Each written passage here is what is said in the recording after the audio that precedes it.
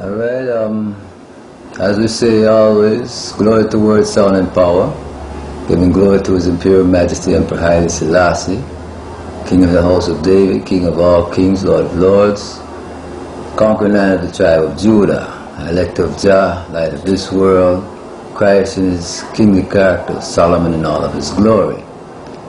In these fullness I come forward in these sounds once again to re-edify the original video or the YouTube posting of evidence of His Imperial Majesty Haile Selassie still in the flesh.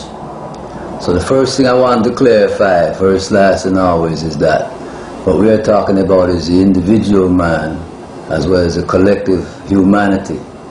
The focus of the Rasta man has been Haile Selassie, and the focus of the elders of Rastafari has been Jesus Christos, Amlak, the man that they speak of in the Bible, the man from Galilee. And even before that we had the laws of Moses, the tradition of Noah, who we know as Naya, and then even the sons of Adam, that tradition. So I've seen some things on his website where people are trying to disassemble the fact that yes, we deal with Yahshua, the Messiah, Ben Miriam, and we deal with all the ordinances of the Ethiopian Orthodox faith as well as the Nyabingi house established in Jamaica. And we still proudly fly and display the original flag of Ethiopia with the lion, the crown and the cross, because this is now the Rastafari reality. Ethiopia overthrew its own government by allowing social communism to come in 1974 and 75. This is what the students did who were educated in Haile Selassie University. Show you that education can turn a lot of people into educated fools.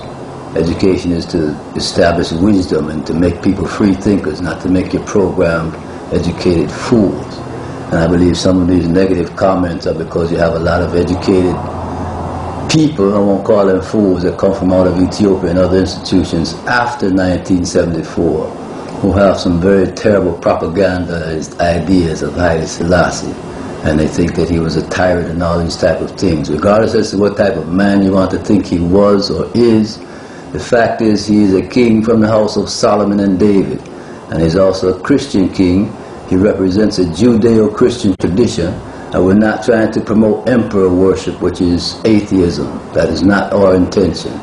Our intention is to put a focus on planet Earth to some type of salvation, considering the type of religions that have come across the planet. The most complete and composite and popular is no doubt the Christian religion. And the most popular figure that we all know about in history is this man called Jesus or Jesus Christ. A lot of Afrocentric people might be familiar with this particular picture of Jesus Christ or Yahshua the Messiah. But that was 2,000 years ago. In this generation we have Haile Selassie seated on the throne of David. And you also have extraterrestrial demons that are invading planet Earth with nanotechnology and cloning human beings and all types of things. So a person can believe what they want to believe. But right now, living in the 21st century, things must be based on knowledge. You understand? And that's why I bring concrete knowledge of the house of David as a Judeo-Christian house that has inspired the Rastafarian in Jamaica, the Caribbean, England, America, and all over the world, to re-examine the Christian faith, the Christian religion, as well as the Judaic faith and the Islamic faith, and to look into these things historically and not fanatically. This is the purpose of Rastafari. And a lot of, like I said, for people who want to put out all types of propaganda on the information and the words, basically the information that I am bringing, because I see it's over 25,000 people that have visited this site. And it is for information and revelation, not for indoctrination or any type of promotion of any type of self. I want to burn out all of that, because what I am doing is simply being a word and a voice in the public that is suggesting a way to try to avoid this calamity that everybody is talking about coming up in 2012. That is a whole different subject within itself. But most people don't have any type of plan or any type of program beyond paycheck to paycheck and existence to existence. And I who have come through slavery, we've come through hell, we've come through civil rights, where we should have been fighting for equal and divine rights. We've come through all types of things all over the world. Now we are all victims of this economic slavery that everyone is being victimized by. So we need to promote something positive for the coming generations. I personally grew up in a house with mother, father, and grandmother, and we had structure, we had laws, and we were obedient. Lying and stealing and those type of things was not allowed in our house. We went to church on Sunday, even though it was a Christian day. We had family things that we did. And I watched throughout the 60s and the 70s the entire family structure amongst most black, brown, and red people totally destroyed and beat up. I watched it happen, literally. I'm 52 years old right now, and I saw these things as a young adult. And I see right now, today, there is no respect for our elder generations, very little respect for tradition. There's all types of anarchy going on the planet, and it seems to be accepted. So Rastafari is here to tell people that we are from creation, we are from the beginning, we are here now, and we will be here forevermore.